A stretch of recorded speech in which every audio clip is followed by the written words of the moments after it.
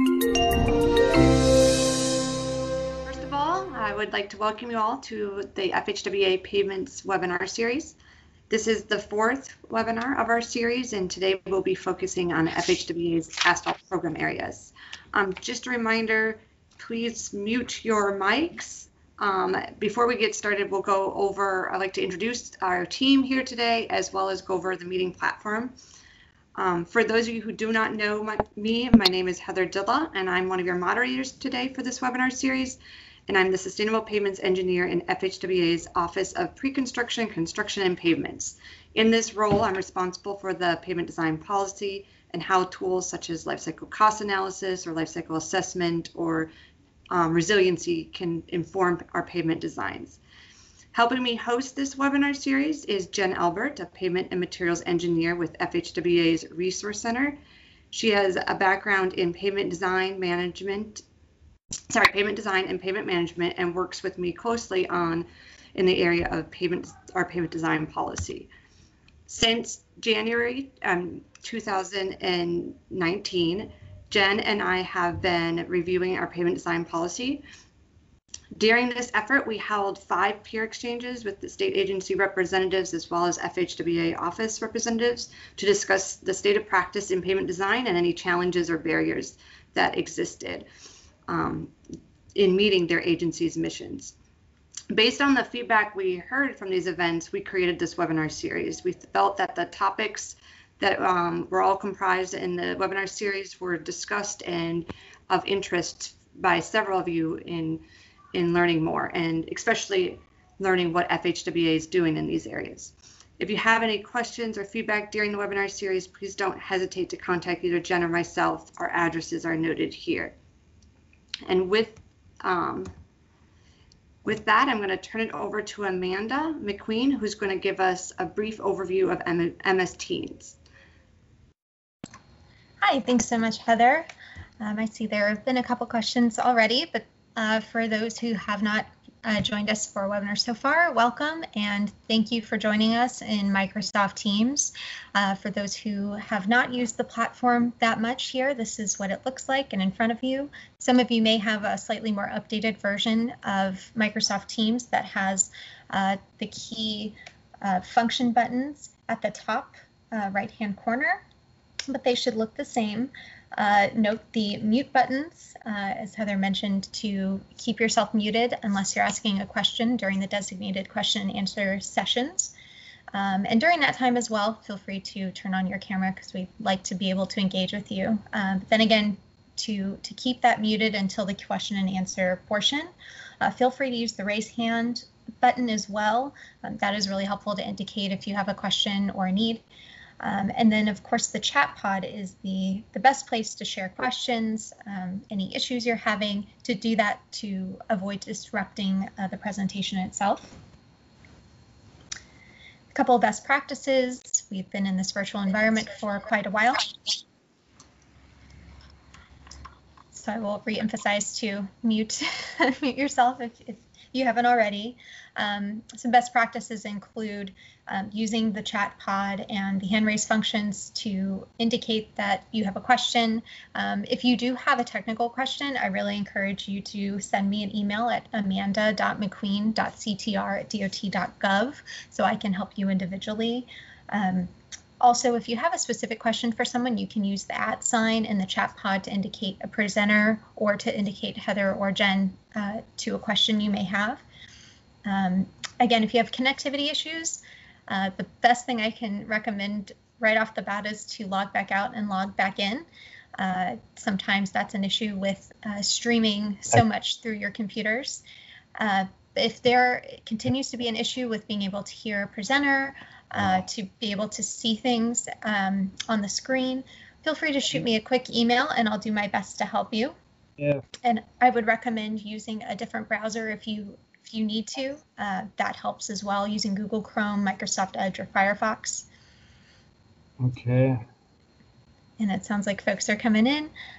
Again, if you have any questions, let us know. But thank you very much for joining us, and we'll be recording this webinar and we will have that available. If you do want to have found it. a copy of the presentation, please just let us know in the chat or via email. Thanks so much. Heather, back to you. Oh, where the hell is it?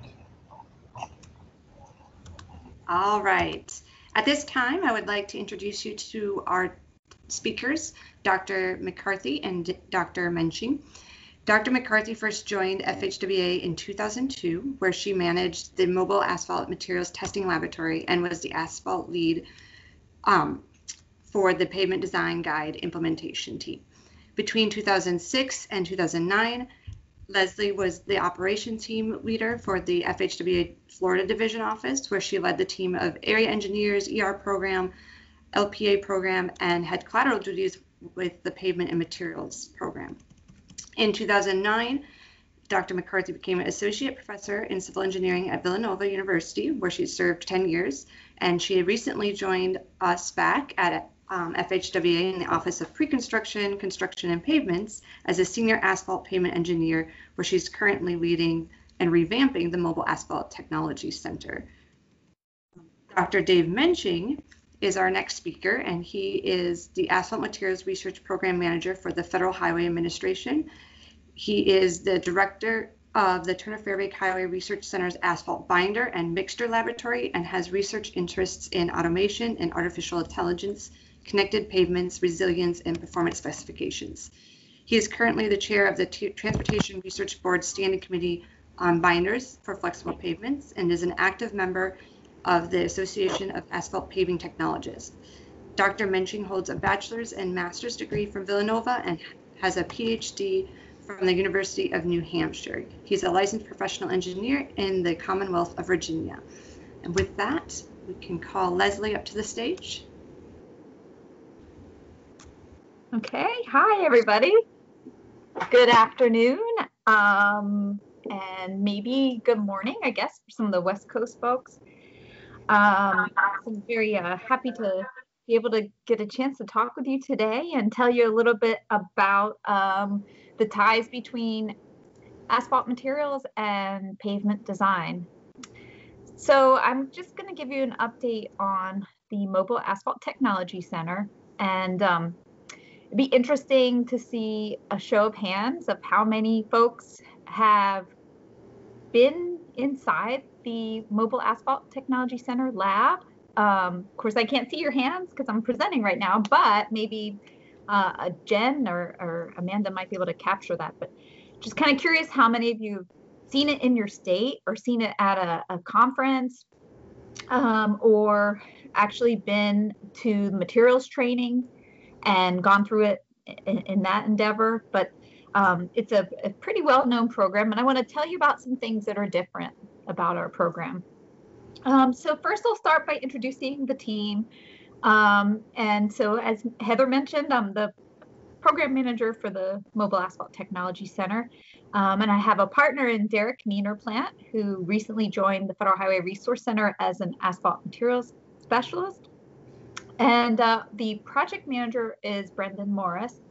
And as you heard, I worked with this program earlier from 2002 to 2006, and Brendan Morris was our senior lab technician at the time. So he's got a previous tour with the program as well. We also have a senior laboratory technician, materials lab technician, and field technician, so James, Terry, and Otto. And we have a project engineer, Ram Viraragavan, and he recently finished his PhD at Worcester Polytech in Massachusetts. We also have a few subject matter experts who are working with us in specific areas on specific support we're giving to different state DOTs. And we've got a marketing specialist that's helping us try to spread the news and be more effective at helping everybody by providing that communication aspect. Because engineers are not always the best at communications, right? That's kind of like an old engineering type joke. So let's start by talking about our goals. In a nutshell, really what we're trying to do is help assist taking viable research products and field evaluating them to help them get to the next stage of implementation.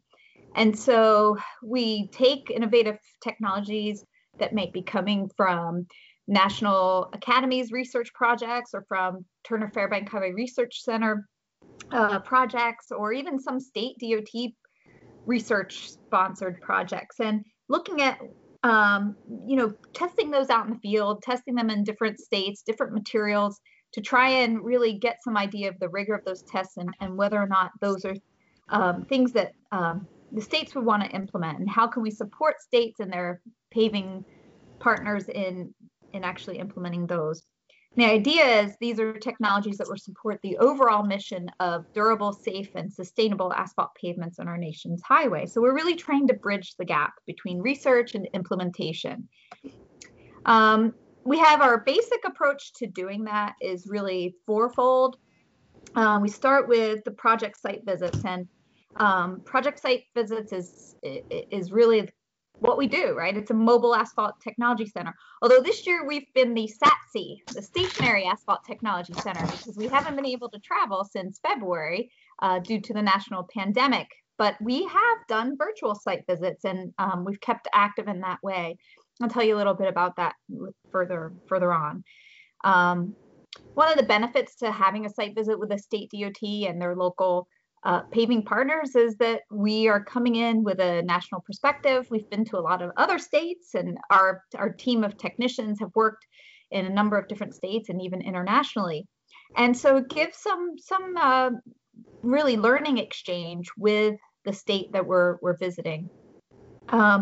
In terms of other support, you do customized training workshops, and we've really expanded on that, and I'll talk a little bit about that today as well.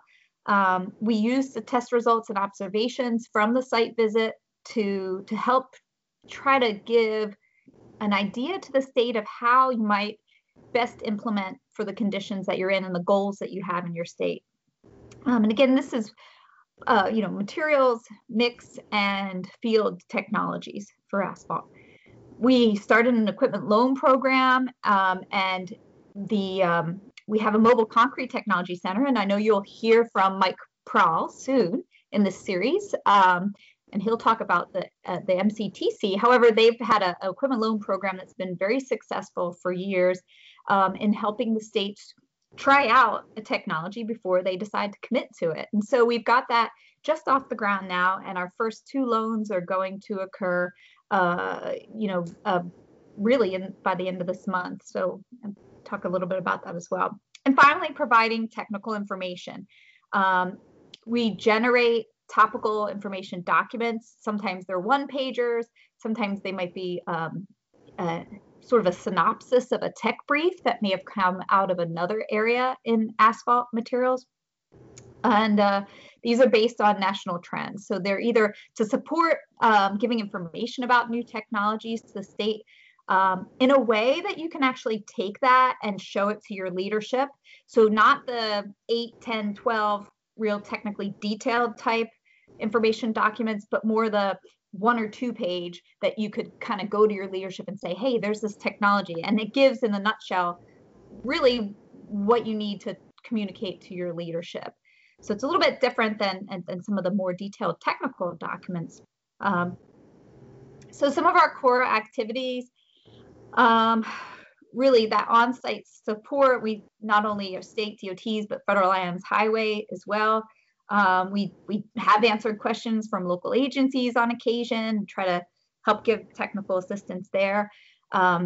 The development of case examples from innovation trials. If you have an innovation trial coming up, we just heard the other day about, the observation of whether you could take recycled materials from wind turbine blades and use those in infrastructure. So if you have some sort of interesting case, innovation trial that's going on in your state, it might be something that you consider asking us to come out and demonstrate some of the technologies are.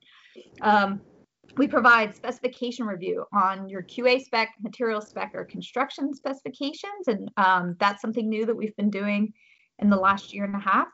I mentioned the equipment loan program, and we also have a division office rotational program as well. And I think there's a number of folks today on the workshop who are from the Federal Highway Division office. And so there's information also on how you can participate in the rotational assignment, actually come out to a site visit, or we have other rotationals. We have one that hopefully will be starting soon that will, just deal with activities that we're doing while we're stationary. In terms of deployment, we've got a quality in the asphalt paving process workshop. I'll talk about that a little bit later. And we are in the process of recording video briefs, and they're more of like tips and tricks on how to use some of the different technologies. So many of you have probably heard of the Ideal CT or the AMPT device, and they give outputs that some of the outputs you might be able to use, for example, from the AMPT as an input to your pavement design catalog or your pavement design process. And so what we're trying to do is come up with real short videos, maybe like 2 minutes or less, that just give you some quick tips and tricks for your technicians in terms of how to run the different tests and kind of the different steps, like how do you set it up, how do you prepare it, how do you take the data afterwards and actually process and interpret that. So with a lot of hoops to jump through internally to be able to post those videos, but we're working on that, and we're hopeful that it'll bring something a little bit different than the real detailed technical type videos that are out there. I'm going to talk a little bit about our on-site and in-depth off-site activities pretty soon, and also just to kind of a lot of you may work in pavement design and pavement management, and there are ways for us to also strengthen that tie. Traditionally, we are focused on asphalt materials, but there's a lot of things that we're also starting to do now that feed into the post-installed pavement itself, and things that could be helpful during the design process. And as such, we kind of think of our program as a pipeline. It's a conduit to try and deploy different initiatives and tools from all different types of pavement-related areas. And so as part of that, some of the different areas such as pavement sustainability, for example, and quality assurance and safety, pavement safety, they've come up with 5-year plans on how some of the great products and processes that and practices that they're observing in their area could be further deployed when we're out on site and working hand in hand with the division office and agencies and industry. It's an opportunity to tell more of the story because we're out there on the field. And so obviously a lot of this has to be tailored for the state visit that we're at. Things that are of interest to Washington State may be different than things that are of interest to Arkansas. And so our site visit can be tailored based on some of the different tools and practices that we want to highlight. So in terms of some of the different technologies that we offer, as you can see, they're broken into really 3 different categories. And these are the different types of equipment that we have available either through our actual lab itself or through our stationary partner lab in Turner Fairbank, which is the Asphalt Binder Mixture Laboratory Implementation and Delivery. And I'll talk a little bit about that in a few minutes. But in terms of mixture tests, you can see that we run the gamut of tests that you've heard about if you've listened to the asphalt mix process, which is the balanced mixture design. So we have the ideal cracking test, ideal rutting test. We have capabilities to run the semicircular bending test, the Illinois method, and also the overlay test. In addition, we have the capability to run some of the more fundamental tests, getting fundamental properties such as dynamic modulus, cyclic fatigue, and stress strain sweep rutting (SSR) test in our lab as well. In terms of materials tests, we have some different tests that you might be able to use for forensic analysis and quality control, such as the handheld X-ray fluorescence, which gives us an idea of what the binder's markings are or chemical elements. You can also use that for looking at limestone, looking also at pavement markings, and a couple other applications that some of the states have been coming up with. ABT is a really promising quality control tool to try and confirm that you actually got the binder that you asked for. Think it's silly and maybe it's a no-brainer, but in many cases we do see times where you think you're getting a PG 6428 and you really got a PG 5822 or whatever. So it's an opportunity to look at that. It's a device that shows promise for quality control, and we're getting data in the field to help Turner Fairbank develop that potentially to the next level. We also have the FTIR device that looks at molecules. So that's a great way to check if you've got anti-strip in your binder or not, if you spec'd it out. And we also have some other binder characterization testing that we can do. In terms of field tests, these are all looking at the post-constructed pavement. We've got the PaveIR device that looks at the real-time mat temperatures, helps us be able to determine very quickly whether you've got some temperature-related segregation that's occurring. The MITSCAN T3 has been used very often on the concrete side to confirm in-place pavement thickness. It can also be used successfully with asphalt, just a little bit different in terms of the receivers that you place on your substrate. The circular track meter and also laser-based measurement devices that both can be used for measuring mean profile depth, which in turn you can figure out the macro texture and the skid potential of your asphalt surface. And then most of interest, many of you have probably heard about the dielectric profile system, or DPS. Minnesota and Ohio and Alaska have really been kind of out on the leading edge of that. There's a DPS users group and a pooled fund as well. And so we've got 3 of those devices actually, and 2 of them are just about to go out on loan to our first 2 states that are participating in the loan program. So there's a lot of different things here. We also have other support activities. Obviously, we've got capabilities to assist in pavement ME design, troubleshooting, not on the real basic project level, but kind of in general. If you're looking at implementing that, you have some questions, and that's something else that Jennifer Albert can assist with too in the Resource Center. FlexMat and FlexPave, if that's something that if you're participating in the AMPT pooled fund study and you are working with that, we can assist there. And like I said before, also in terms of specification review. So we've been to a large number of states since 1988. If you go to our website, you can actually search the map. And this allows you to search it for whatever you're looking for. So let's say that you're going to look into using asphalt rubber in your state, and maybe it's something you haven't done too much of before. You could actually search this map and you can find out, well, what projects have we been on and in which states that used asphalt rubber. And depending how long ago the visit was, we may still have data for that. And moving forward, actually, from 2019 onward, our data that we generate will all be going into the info materials. So you may be hearing about the LTPP info materials and InfoPave tools soon, or if you haven't heard of them already. So our data will start to go in there and can be accessible. What's a typical site visit? Excuse me, I forgot to remove these here. But it's all told, it takes us about 6 months. We're really only on site typically for about 3 weeks. But as you see here, there's several steps that kind of encompass that whole visit. It's a big holistic visit. And so obviously we plan it. We've got to get logistics in terms of where you're going to host the lab itself.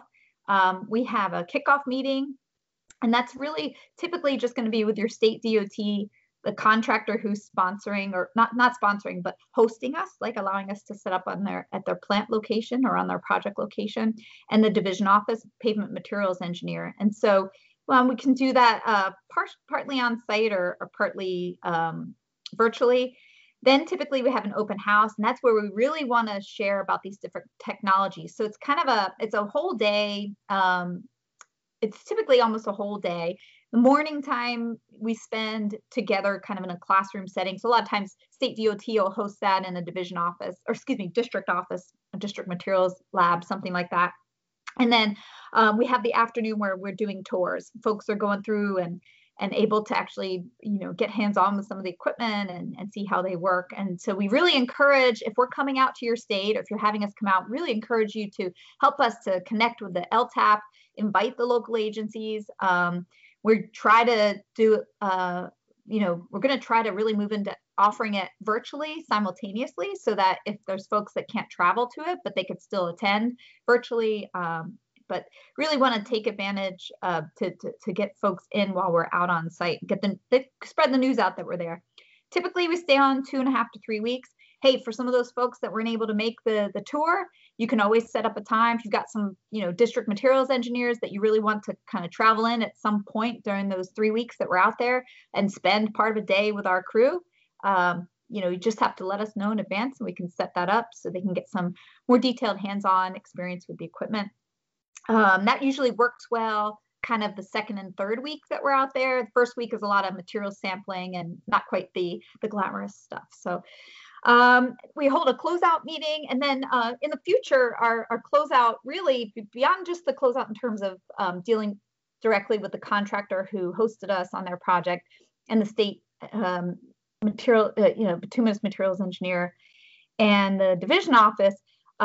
We are going to offer the quality in the asphalt paving process workshop, which will be a 2-day workshop, and you can invite a number of folks to that to kind of go back to basics, talk about quality from the materials and construction perspective, and then also we tailor that presentation to the results and observations that we had in that particular state. So what have we been doing this year since we've been the SATC, right? Stationary Asphalt Technology Center. Actually did a fair bit of work. And so you can see some examples here. We may have been in your state virtually, but we did a number of specification reviews from different states this year, as well as doing some performance test analysis. So another thing is, you may have some states, you may have kind of gone a little bit down the path of doing some performance testing and have some key questions in terms of how to analyze the data. And that's another way we can assist. We had that situation with both Maine and Vermont. We're able to do some data analysis for them to kind of help them get an idea of how they want to proceed moving forward. We also did virtual site visits, and you can see a number of states where we did that. Florida DOT, from a couple of different perspectives. Right now, we've got a Rhode Island DOT project as well. We're helping them with balanced mix design and kind of an introduction to that. Maine DOT looks like we're going to be doing a split sample testing with the ideal rutting test. We participate in round robin testing for Caltrans and some binder test analysis for Vermont and also New Hampshire. We have a project that's starting in the ABMLID lab for that. You should start to see, if you haven't already, social media that comes out about every 3 weeks, talking about the different things that we're up to in the lab, as well as you're going to see soon one-pagers. I kind of described those, and they'll be coming out soon. So it just kind of gives you a little bit of a flavor. When we do a state visit with you or a site visit, we typically work with the division office and the state bituminous materials engineer to come up with a test plan. And so that's pretty simple. It's usually about 2 to 3 pages long, kind of goes through what the goals are for the state DOT, quantities of materials, et cetera. So actually, I forgot to update this. We finally just completed the testing for South Carolina DOT. And so we'll be closing out with them virtually pretty soon. We are also halfway through testing for Rhode Island DOT, and Florida DOT is almost complete. And we've also completed the testing for California. So this just kind of gives you an idea about the performance testing analysis. What does that include? And this is some data from the ideal CT cracking test, and just some of the findings that we had.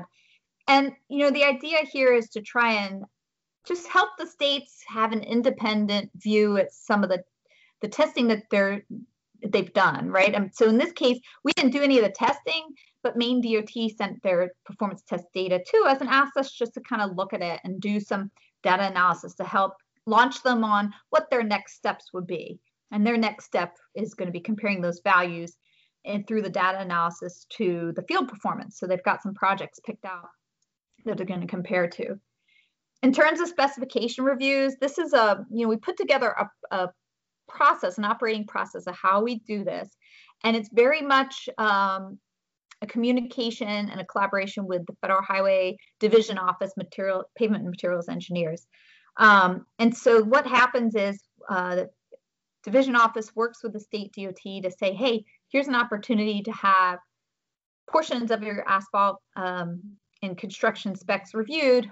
What would be of interest to you in terms of learning more? And so you can kind of see, a little snapshot here of the internal process, how we do that, how the process works.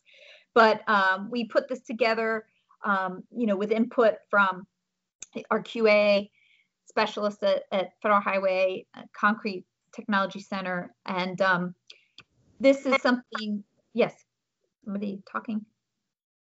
Okay, yeah, anyway, this is another support function that we have through our program. And here's an example of what we did with South Carolina. They had a desire to have their open graded friction course and their SMA specifications reviewed. In addition, what we like to do is, because density is a popular topic, we do a comparison of the practice in the particular state where we're visiting, and compare that to some of the practices that were identified through the National Initiative on Density, and just kind of see, where there's areas where they are aligned with some of those best practices that were identified in the National Density Review. And you can see we had some other, spec reviews that we've done for Florida, Rhode Island, Vermont, and Ohio this year. As I said, we're developing one-pagers. This is an example of a one-pager. Like I said, it's, we're deploying a one-pager for each of the technologies that we currently have in our program.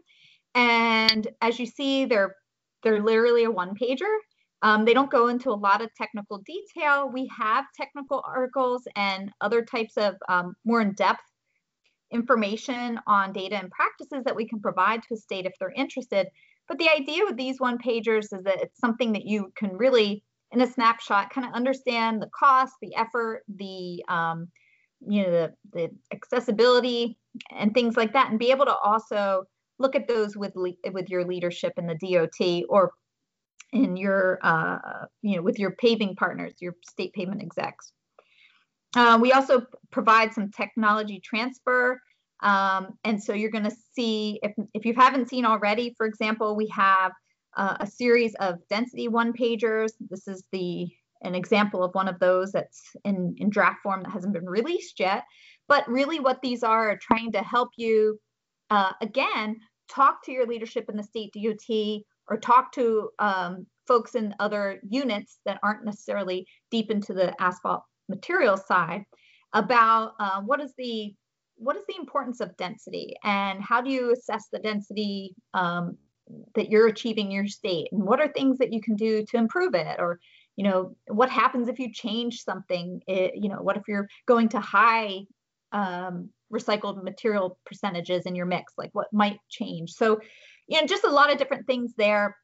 And so there's more detailed tech briefs, again, that are kind of longer and more technical in nature. These one-pagers are just sort of to give you a synopsis, or like a cliff notes of those tech briefs. So then you can go, with who you want on your team to go and kind of read more in depth the tech brief. These will kind of give you a snapshot of what's involved. We're doing another series also on the dielectric profiling system. So you should hopefully see some of those coming out soon as well. As I said, we have an equipment loan program. The equipment loan program, the way we like that to occur is to have that loan request come through the pavement and materials engineer in the Federal Highway Division Office. And they will submit that loan application to our staff. And so we have, as you see here, a list of the different types of equipment that we can loan out at this time. And so there's a brochure on our webpage. You can see here, and it tells about the different equipment and the process. And actually, like I said, 2 of our DPS units are going to be loaned out this month, one to South Carolina, actually to Eurovia, who is a contractor, but the DOT obviously is involved there. So we loan it both to industry partners and to DOTs. Missouri DOT is the other DOT that's going to have that. And right now, we accompany that with training. Ideally, it would be on-site training, and in the future, once we're all allowed to travel again, we will have about 2 to 3 days have a training that goes along with that loan of the DPS equipment and the pay-by-hour equipment. Right now, we're going to handle those trainings virtually until we're able to start to travel again. But one thing I want to kind of leave you with, and then I'll talk a little bit more about the ABML ID program, is we have a focus on quality. So one of the things I think it's important to ask yourself is, how have you defined quality in your asphalt paving plan? Do you make decisions about when to use the right technology at the right time and the right location? Why do you decide to use the material that you use? Can you do better? Is your state up to date in terms of their qualified products list? Do you talk to the folks in your pavement design unit? How informed are they about changes that might be going on the material side? And, have you looked at your specs lately, and from what perspective? Have you looked at them, let's say, with a focus on improved durability or improved safety, or, with what focus? So I just kind of reminding us that it's always good it's annoying, right, to go back and look at your specs, but it's always good to try and take an independent look at that. And sometimes it's easy enough to just, we can offer that support. Let's see what areas you may want to focus on. And, then the state DOT and division office can take it from there. And then in terms of the quality in the asphalt paving process workshop, like I said, that's a 2-day workshop on asphalt materials and construction. We would like to see that the participation in that workshop be really half from industry and half from the agency, more or less, so that we have everybody kind of that partnering together in the state when we're there. So in terms of the asphalt binder mixture laboratory, it's a stationary lab that's housed at Turner Fairbank Highway Research Center. David Menching, who you're going to hear from today, is the program manager for that laboratory. And the purpose is to create active support mechanism for different types of implementation-focused activities. He's got 1 full-time engineer and 1 half-time technician, and basically how we work together is we provide at the Mobile Asphalt Technology Center kind of the broader experience, right? So we're demonstrating test methods and all these different things that you see here in the shallow end. But in many cases, state DOT may require assistance that is what we might call the deeper dive. And so the ABML, we created this laboratory to function along with the MATC a couple years ago. And the idea here is that they can provide that deeper dive, the troubleshooting, specification review on binders, contribute to test refinement, look at data sensitivity analyses, and provide that in-depth support. And you see, if you you'll start seeing these more and more. There's things called laboratory look-ins, and those are one-pagers that talk about some of those deep dive projects that the ABML ID lab is working on. Okay, so you can also see that there's a project request process. So the idea here with the lab is that we really want to hit short duration projects. So we're going to take that deeper dive, but we want these projects to be efficient and move through and be high impact. And so typically they are going to be less than 6 months into completion, ideally. They would be of interest to Federal Highway and multiple states. So it's, it's really got to be something that it's going to be beneficial for a number of states, the results that come out. So the process here is that you would send a request form via your Federal Highway Division Office Pavement Materials Engineers. And then there's a panel that actually reviews those project requests that come in and rank those in terms of whether to proceed and so on and so forth. And so one thing is, before the project even starts, the products that are expected to come from that project really need to be envisioned ahead of time, again, because we want this to kind of move through quickly. And we do have updates that happen every 6 weeks with the originator of the project idea. And so we've got some projects right now that came from state DOTs directly through their pavement materials engineer. And then we also have other projects that have come as a result of outreach to the Resource Center or through the Mobile Asphalt Technology Center. And this is just a snapshot on some of the projects that are currently underway. We have really about 10 projects that are going right now, some that are completed as well. And you can see they range everything from questions about automated extraction and binder testing to also looking at the macro texture on dense graded asphalts for higher speed, minor arterial and collector distribute type roadways. Questions on SMA, kind of a retrospect. SMAs have been around for 15 years or so now. Are the mixes the same as they were 15 and 20 years ago? There's probably some new things in those mixes that weren't there before. And so are the current design procedures for SMAs really the targets where they should be, or should we be looking at something different? And again, this supports a question actually originated in Washington State DOT, and a couple of other states said, yeah, we're kind of interested in that too. So I'm going to wrap up and give Dave a chance to talk more, but we do have a website. You can see the web address here. Just go to Federal Highway, type in asphalt trailer, and it'll bring it up.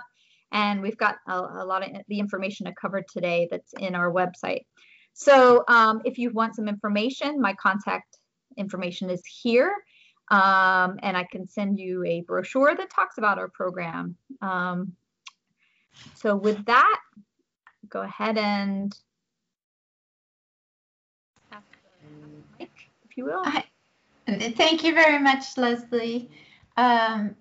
We're going to take a pause here for to see if anybody has any questions. There's a couple ways you can do this. You can either raise your hand or you can type in the chat pod.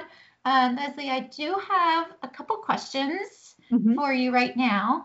The first is, what is the intent to develop FlexPave software, knowing the majority of states either implemented or are moving toward MEPDG? Is it better than MEPDG by any aspect? Oh, okay. Well, that's a good question. And so we aren't further, our program isn't further defining FlexPave. In fact, I think FlexMat and FlexPave, I think really are more of a way to evaluate your mixture design, right? So maybe a tool to look at your mixture design, using some of those tests that give you fundamental properties to assist in potentially refining your mixture design approach. We do not, and as far as I know, Federal Highway, we do not want, intend that to be something that would be a flexible pavement design tool. It's really more of a mixed design tool that you could use.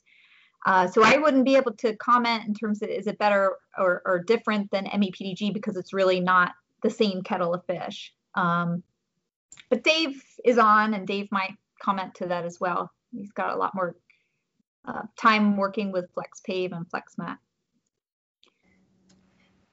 Sure. Dave, do you have anything to add? The only thing I would add is just, Leslie's right? It's really being used as a mixture performance comparison tool. And so, if you've got novel materials that you're comparing, maybe with, a more routine mixture that you've been using in your area, the tests that are required for both FlexMat and eventually the FlexPave analysis would shine a useful light, but that's about all I can add. Okay, thanks. And then Leslie, one more question. Where are the one-pagers available?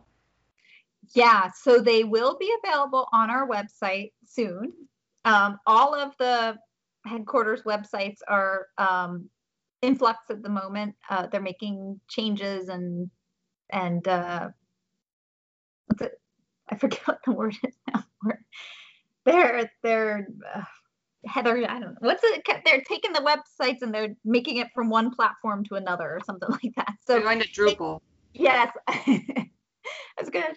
So they will be available. Look, if you're interested in any that you saw today, just shoot me an email and we can send it. We'll be putting them through the discipline, pavement materials discipline listserv soon, and also the density ones are starting to get populated now on the asphalt density webpage. And also externally, we're going to release them through Gov Delivery and the pavement materials listserv there. So, so they should be coming. We're going to try to stage them out, kind of have them come out over time, keep people interested. But if there's anything you're interested in straight away, shoot me an email and let me know. Okay, great. I think that's all the questions we have for you at this time. But like I said, at any point in time, if anybody has any questions, feel free to type them in the chat pod or you can raise your hand. Not seeing any more questions, I think we can move on to Dave's presentation. Dave, just a note that you can have Amanda advance your slides or you can share your screen, whichever you choose. I'm going to share my screen. Thanks, Jen. Okay, thank you. All right. I trust that you all can see it. See my screen? Yes, but it's all right. Yes. Can you show it in the presentation? Yep. Okay, perfect. Good. All right. Good afternoon, good morning, good evening, depending on where you are. Happy to be with you and share some information from Turner Fairbank and the research side of asphalt materials here at FHWA. Before I get started, I want to thank my co-authors, Amir Galalapur, who now works in resilience and surface characteristics for FHWA. He was formerly a member of our lab here. And then Michael Elwardani, who's our new contract lab manager. First slide is acronyms. Just leave it up here for a second. These are, you'll see these throughout the presentation. Most of us, I think, will be familiar with the acronyms, but here it is for your reference. My objective today is to go through an overview of the Asphalt Materials Research Program and provide an update to one of our research projects that I think is of interest to many of us in the asphalt materials realm, and that would be our mixture performance test comparison study, or we call it the rodeo at Turner Fairbank. I think I've heard others outside call it the rodeo if they've gotten wind of the nickname to it. But I've got an update to share there as well. So I want to start first with the issues facing infrastructure and therefore asphalt pavements in the U.S. And this list of issues here really crafted the strategic plan overview for the Asphalt Materials Research Program, which was done in June of 2019. And you see the issues listed here. We have increasing traffic and climatic demands, increasing competition in the global marketplace, changing quality and quantity of natural resources, this evolving world of automation and the endless Internet of Things, which I'm sure has permeated all of our lives in some way. And then, this last item here, we have a level of decreasing experience and availability for agency workforces. And so all these issues kind of bring us to a point in our program and research where we need to be agile. We need to be able to respond to multiple issues that are pressing at a given time. And we took a look at how we manage projects within our program, really to make sure that we're best responding to stakeholder issues as they come to our attention. So here's a strategic overview of the Asphalt Materials Research Program. The mission is stated here. I hope you can read it well. I guess there's a bit of a contrast issue here, perhaps. But the mission is to lead with world-class expertise, technology, and innovative research to solve unique problems of national interest and ensure the mobility and economic vitality of the American infrastructure system through the development of long-lasting, safe, and sustainable asphalt pavements. And we accomplish this mission by focusing on 3 strategic objectives: people, technology, and innovation. You see the objectives listed here. People, our goal is to address stakeholder needs by building a strong research and deployment focused partnerships and bringing high-level researchers into our program. Technology, really we're just looking to improve existing technology to address the needs of stakeholders. And then as it relates to innovation, our job is to develop practices and tools for practitioners which improve longevity, safety, and sustainability of asphalt pavements. Within those 3 strategic objectives, we have what are called focus areas within our program. And so each project that we do over at Turner Fairbank in the Asphalt Binder and Mixture Laboratory falls into one of these 7 focus areas. And so the ones that are ongoing, we have long life wearing courses, performance specifications, wrap resin sustainable materials, and refining the binder specification. Emerging topics include automation and artificial intelligence, bridging the gap between materials and the wave of connected technology that's coming about, and then a future focus on resilience in asphalt materials. Now, the structure of our program, I believe Heather mentioned in the bio that we have the Asphalt Binder and Mixture Laboratory at Turner Fairbank, which engages in research activity and, as Leslie mentioned, the implementation and delivery portion of the lab, where we're really taking a deeper dive on some of the issues facing, some of the more immediate issues facing stakeholders. We also tap into the Pavement Test Facility, PTF. Many of you know it as the ALF, Accelerated Loading Facility. And then for as needed efforts connecting certain dots, certain gaps in research, we can use out-of-house contracts. We have a few of those within our program. And then we try to tap in frequently to visiting scholars, whether that be through internships or postdocs or visiting professors perhaps on sabbatical or some other arrangement. I want to just bring your attention to a few of our focus areas and projects that are ongoing in those focus areas. This is not a comprehensive list of our research at FHWA as it relates to asphalt materials, but it's just a few highlights for you. So in the long life wearing courses area, we are researching along with domestic and international partners epoxy modified asphalt. And the goal right now is to explore epoxy modified asphalt's potential to extend the life of open graded friction courses. We've got an upcoming, well, we have a current ALF project on field density that started in 2016 and should be wrapping up sometime this year. And then a future ALF project on pavement preservation and rehab. that's in the planning stages. In the performance specifications area, we have the rodeo that I'm going to provide an update on in just a minute.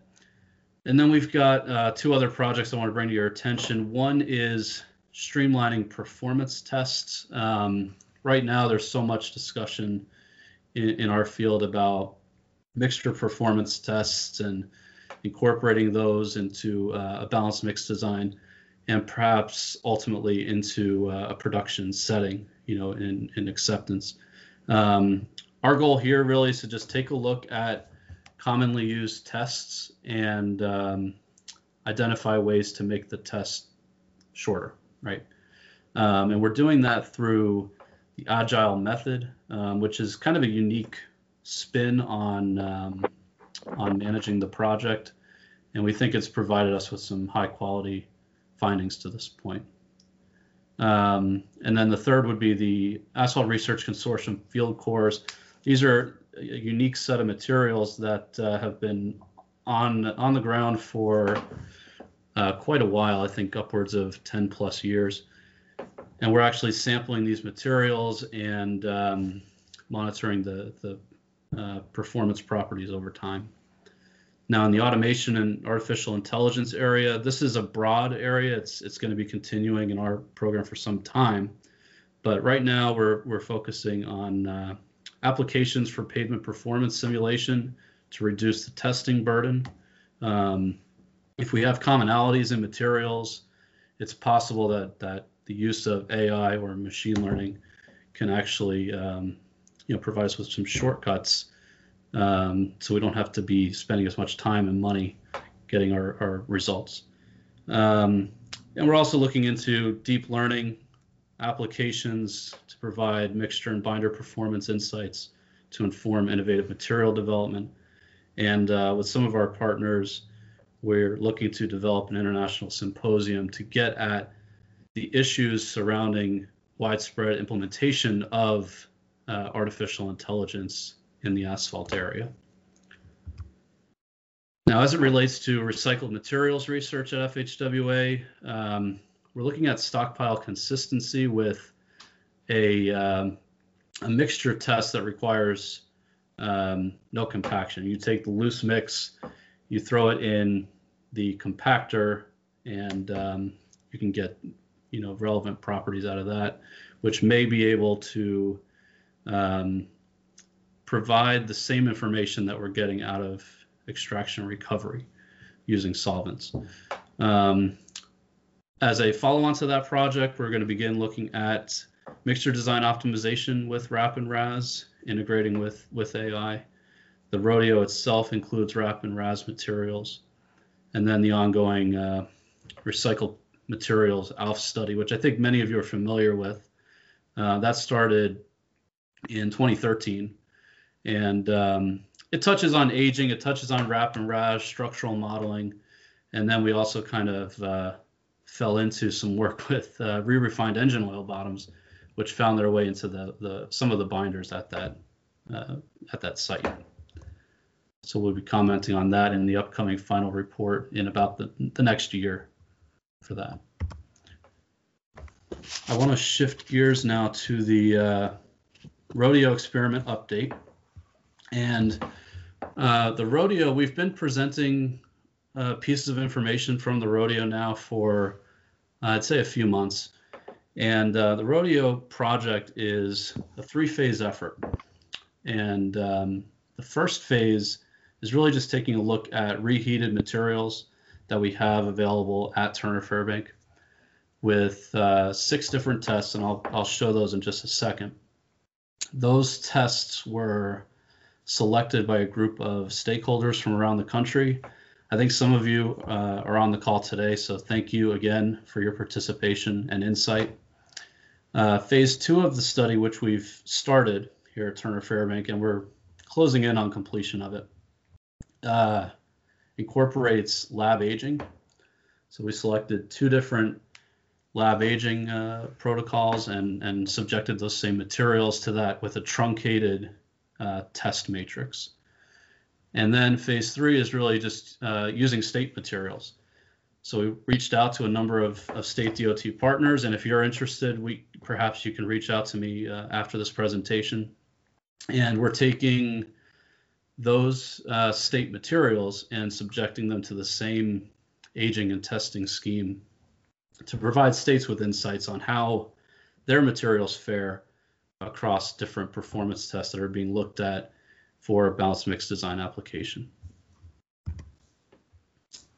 So right here we've got the ALF materials, and in the rodeo we're actually using 5 of the 11 lanes from this particular ALF project. So you'll see in this matrix here we have, I don't know if you can see my mouse, but lane 3 is a 64 minus 22 with 20% RAS. That's measured by ABR. Lane 5 with a 6422, 40% RAP. Lane 6 is a 6422 with 20% RAP. Lane 7 being a 5828 with 20% RAS. And then lastly, lane 8, a 5828 with 40% RAP. Okay. And so we took these 5 different materials, reheated them, and subjected them to the test that I'm about to talk about here. So the first presentations that we put out related to the rodeo were geared more towards comparing these tests when looking at crack initiation performance, performance to the point of crack initiation. You see on the screen here, we've got the ALF performance plotted. You have accumulated cracking on the y-axis, number of load passes, and we took the cycles to first crack in the first part of the effort, and now we're starting to look at propagation rate through slope of accumulated cracking versus load passes. And you'll see that lanes 5 and 8 are kind of bunched together. That was not expected when we designed the experiment. We've had a moisture issue in the substructure in lane 8, so it failed prematurely.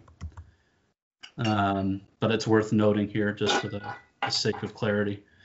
Lanes 3 and 7, these are both the shingle lanes, and crack initiation started at different points, as you can see, but the slope of the propagation is actually quite close, which is interesting to us. These lanes have also experienced transverse cracking, which we didn't really expect to happen in Northern Virginia. So we're kind of taking a deeper dive into how that happened and what that means. Excuse me. We've also got lane 6, which, as you can see, has separated itself from the pack. And so we've got these observations that we've listed here on the right. Lane 5 performance is similar to that of lane 8. Lane 3 performance is better than lane 7. And the difference there is actually the virgin binder grade. So one is the 64 minus 22, the other is 58 minus 28. Lane 3 is better performing than lane 5, and then lane 6 is much better than all the other lanes in this snapshot here. Next, I want to just show extracted and recovered binder data. This is delta TC with time across the 5, actually this is 6 different lanes. We have the control shown here as well, lane 1, which wasn't in the mix testing part of this project, but we do have extracted and recovered binder data here. And so you see that for the most part, we have delta TC is becoming more negative as the material ages. We do have some instances where you'll see here lane 7 at 3 years had a warmer or a less negative delta TC, which was unexpected. We're looking into this more in our lab as to whether or not this is an issue with respect to extraction and recovery processes and the variability we might see. Whether this is a variability issue tied to, delta TC itself, or whether this is a homogeneity issue. Maybe there was some, the RAS wasn't spread evenly throughout the lane. These were sampled at different points in time and at different locations within a lane. The next slide shows the double edge notch tension test, the DENT, also on extracted and recovered material. And generally, we see a decrease in the CTOD, the crack tip opening displacement, which is a measure of strain tolerance. As the material ages and becomes more brittle, we do expect a decrease in the CTOD. Where you see missing data points, maybe in here, lane 3, for example, the material itself was simply too brittle to test. The DENT is looking at ductile failure, and if the material is simply too stiff, the test just isn't going to work as prescribed. Now moving into the mixture evaluation, these are the 6 tests that were chosen in consultation with that stakeholder group. And they're the Texas Overlay Test, the IFIT, Illinois Flexibility Index test, the Ideal CT or the ITC, Indirect Tensile Cracking test, the Cyclic Fatigue test, AASHTO TP133, which is coupled with dynamic modulus testing, the IDT NFlex test, and then the Cantabro test, which we consider more to be a durability indicator as opposed to a cracking indicator. But we thought with the potential for long-term aging the materials and you know, the Cantabro could provide us with some value as to how these materials are changing from a durability perspective. So I'm just going to highlight 3 of the tests here. 3 of the tests that we're kind of hearing a lot about lately. The first being the IFIT. We've got the table on the left showing the different lanes just for reference. And what we did was we reheated the material, subjected it to the AASHTO TP124, although I was recently informed that this test was published as a full standard, so I do need to change that designation. And you see the results here. So on average, we had a 30% coefficient of variation in our IFIT results. And you see the statistical grouping here using the Tukey approach.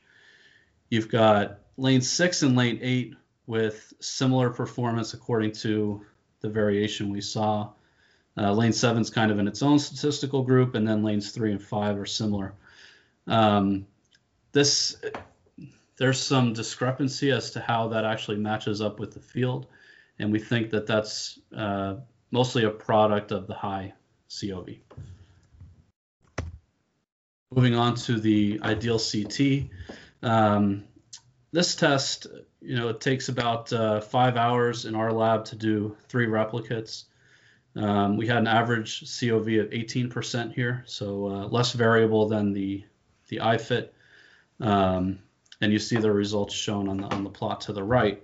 In terms of statistical grouping, we had lane 8 separated by itself, followed by lane 3 and 6 grouped together, and then lanes 3, 5, and 7 themselves were also their own group.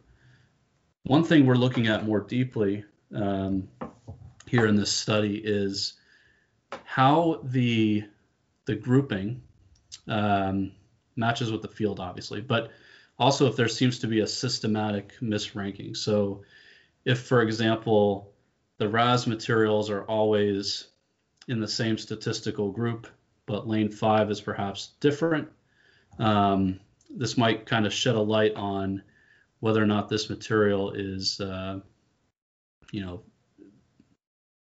biased in a way towards a certain material like RAS being in the mix or stiffness dependent. That's kind of our next phase that I'll touch on very briefly here, but we are looking into that more in the future. The last test I want to show is just the cyclic fatigue test. Again, AASHTO TP133. This is a pull-pull test done in the Asphalt Mixture Performance Tester. And the index that you get out of this test is called SAP. SAP stands for Apparent Damage Capacity.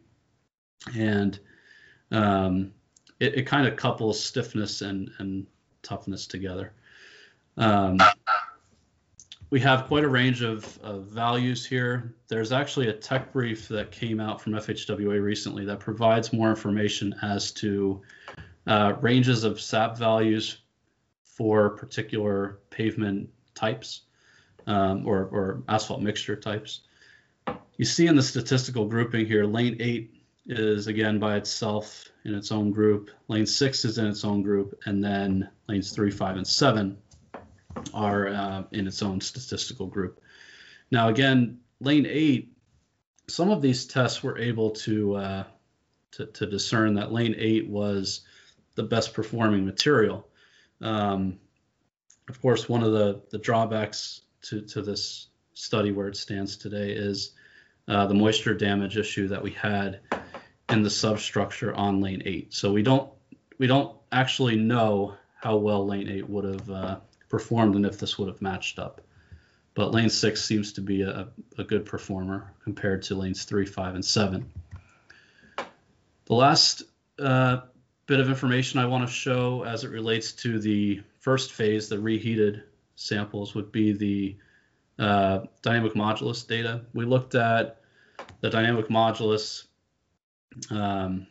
itself at, I believe this is at 21 C and 10 Hertz. I'll have to go back on that phase angle at that same point. What we looked at as well was the mixture Glover row parameter, which was probably published about 5 or 6 years ago now in AAPT proceedings. And really what it does is it's substituting the complex shear modulus from the binder with the dynamic modulus from the mixture at the same temperature frequency condition as the binder Glover row parameter. What we're doing with this data, as I mentioned, is coupling it with the various cracking tests we did to see if there's, if there's systematic agreement between a cracking test and the stiffness measurements that we came up with. Now, phase 2 of the effort, I just want to touch on it very briefly, is long-term aging. And we chose 2 aging methods that are under discussion right now as it relates to laboratory aging. One is high temperature, short duration. That would be 8 hours at 135 C. And that's from work out of TTI and NCAT using the cumulative degree days approach. And then the other method we used was out of NCHRP 9-54, which is lower temperature, longer duration aging. And for McLean, Virginia, if you were to look at the maps developed in that NCHRP project, you would be aging mixture at 3 days, 95 C, to get at 8 years of aging at, I believe, 20 millimeters under the surface. And so here we just have the Glover row mixture parameter. And what we find interesting, and we're doing more with this, is the ranking of 8 hours versus 3 days does kind of flip-flop, but there's a lot of overlap as it relates to whether there's statistical significance between the results. When we go to the cracking tests, some of our preliminary work to this point shows that there's still this flip-flopping of the ranking, but the difference between the two, 8 hours or 3 days, does change more significantly than it does with just looking at stiffness, or stiffness and phase angle in this case. There's more to come on that, but it's possible that from a cracking perspective, 8 hours at 135 C has a different impact to the material than it does when you're just looking at linear viscoelastic properties. Here's the statistical grouping again. We have lane 8 and lane 6 by themselves in separate groups. Lane 7 in this case is also in its own statistical group. Now, when we go to the long-term aging, we have a tightening, as I mentioned, and we have less statistical groups. Lane 7 has now joined lanes 3 and 5, which we actually saw in a few different cracking tests. Future work, we're continuing the effort on the loose mix aging, as I mentioned. We have pavement performance simulations ongoing through partnership with Argonne National Laboratory to reduce testing burden through machine learning applications. We are looking, where possible, to add recycling agents and look at dosages based on binder and mixture linear viscoelastic properties. And again, looking at mixture performance on the cracking side after long-term aging with and without recycling agents to provide some more insight to our partners who are either using recycling agents or perhaps are interested in using them moving forward. So that's the end of my technical presentation. I need to provide this disclaimer that the U.S. government doesn't endorse products or manufacturers. Any trademarks or manufacturer names that appear in this presentation are only because they are considered essential to my presentation's objective. They're included for informational purposes only and are not intended to reflect a preference, approval, or endorsement of any one product or entity. If you have questions that we can't get to today, or if you'd like to participate in the rodeo experiment or some of the other work that I mentioned here today, please feel free to send me a quick email and be happy to chat with you further. Thank you. Okay, thank you very much, Dave. Have an echo.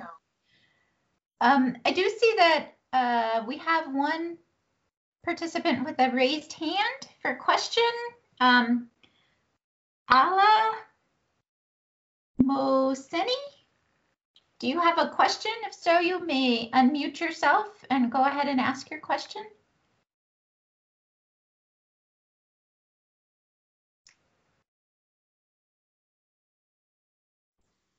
Can you hear me? Yes, we can. Oh, okay, yes. Yeah, thank you very much, Dave. Very interesting presentation indeed. As you may know, we've been working on the same tests for a number of years, more than 10 years now. You know about IRLPD test, which is now H2TP 116.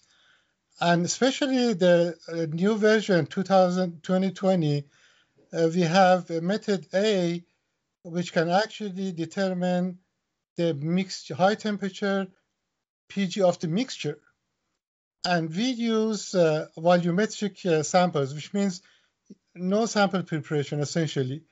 You just have to, we got very good results in some of the mixtures from Missouri, from Maryland, and now Maryland is trying it right now. It can be of great benefit, I think, to your program. We also have, you mentioned the artificial intelligence, the AI. We have the icicle test, which can give you 3 times better precision than BBR. In half an hour, it gives you the low temperature properties, including the delta TC. And we also have now a completely new line of testing, which is a mastic test. We are trying it in Minnesota right now, where you can actually get a lot of mixture parameters in like a 1 hour, something that you need to do a few days to actually work to get. Have you considered, or will you be interested to consider new technologies that would significantly improve the testing time and precision? Of course, yeah. I mean, Ala, thank you for the comment. We've got, we have various methods where we can either have individuals, and I think you visited us a time or two since we're close by, to share thoughts or demos or whatnot. We have methods to do that. We also are always interested in hearing more. So, I mean, if there's additional literature or conversations that we can have with you and the DOTs that you're working with, we'd be more than happy to engage. Well, I really appreciate, because you mentioned that, your new technology, like new work would be our work that we've done on emulsions that significantly improves the emulsion technology. But if you open an avenue, we'll be willing to actually participate in all your programs to show the advantage. Thank you. Yeah, sure. Thank you. Looking forward to that. My email's here if you just want to, send a message, and we can take the conversation from there. Okay.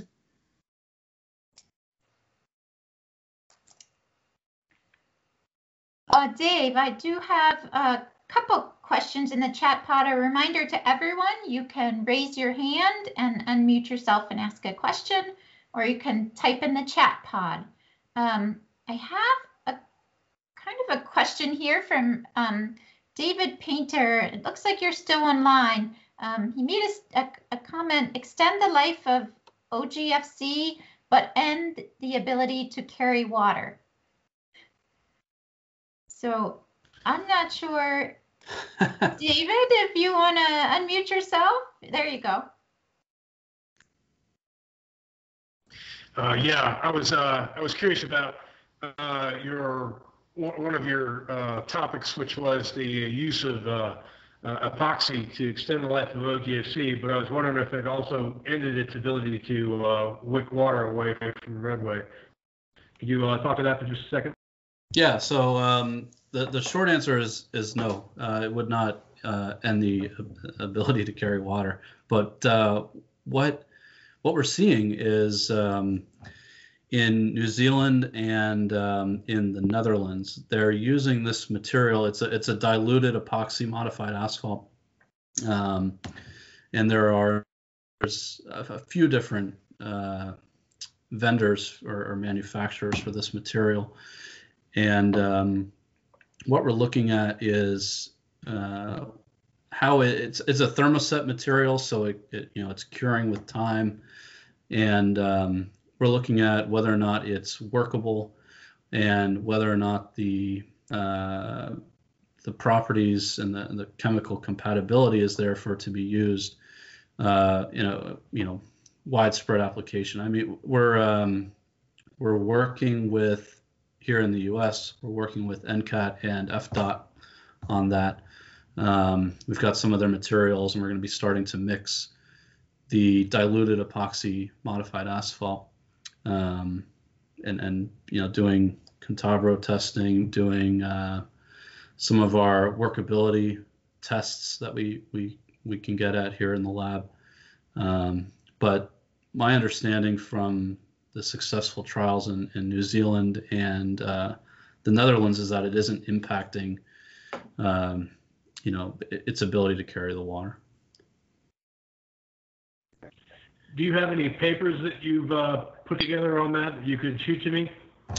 Yeah, so we've got, in terms of papers, we're actually sending one through publication now. So I don't have a paper, but we did present some of our work at the Peterson Asphalt Research Conference in Laramie, Wyoming, I think this past year.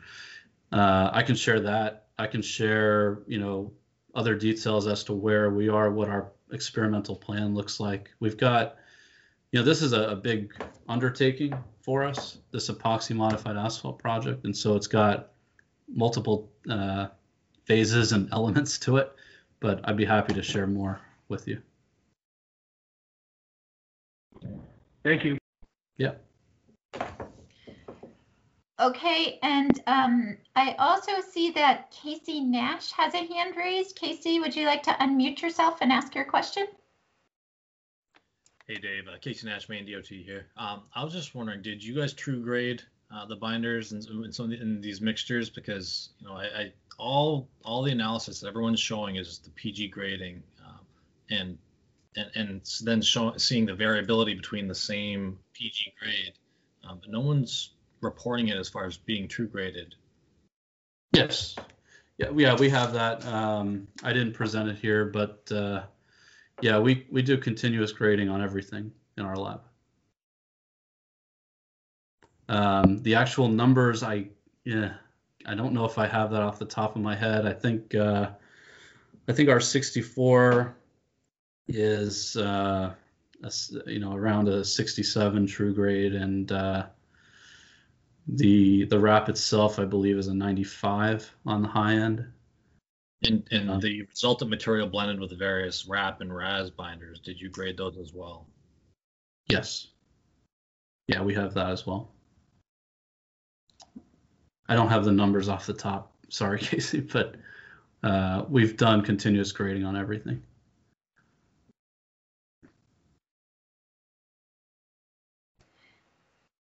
Dave, I have one more question here in the chat pod. Is FHWA looking for ways or means to eliminate the need to take field cores for acceptance testing? We have heard that some DOTs are looking to move away from requiring cores. Are there technologies or equipment on the horizon that could be utilized and accepted by FHWA? Yeah, it's a very good question. I can provide a little bit of information on what we're doing in research, although I think actually Leslie might be the better person to tackle this question, because she's actually looking at these technologies in the MAT-C. But in our lab, we're taking the alpha materials, the component materials, mixing them in the lab and providing them to our non-destructive evaluation laboratory, who's going to be looking at these types of technologies. DPS, I believe, is one of those. And I know the NDE program manager, Hoda Azari, is working closely with Leslie and her group, or is going to be once they get that project off the ground. Leslie, do you have anything else to add on that? Yeah, I mean, it's a great question, Charlie. And I think my understanding from the states who have been working with this most closely in terms of, at least for the dielectric profiling systems, is right now it's more of a way to identify better random sampling of where they're going to pull the cores. And also when you're actively paving, once that finishing roller goes by, you can also make some adjustments. Like, so since you're out there and you're able to just, read the surface, the dielectric properties of the surface, if there's areas where there's problems, it's a great way to immediately talk with the contractor and make adjustments on the fly. So instead of having like a large area potentially where you've got issues with segregation or other types of issues, instead you can kind of nip that in the bud and make adjustments more quickly. So in terms of whether Federal Highway would accept coreless, I would say that's probably not on our horizon right now. I have talked with Jeff Withey and Dennis Dvorak, and they could probably give some more information on that. But I think right now it's more about how can this technology enhance what we're currently doing, make smarter decisions about how to choose those random locations for cores, and see what other uses there could be. So like I said, we do have 3 DPS units in our program that are available for loan. And so, we'll see South Carolina and Missouri are going to be the first to borrow those and have the training. But any other questions, feel free to reach out and we can give you some more information.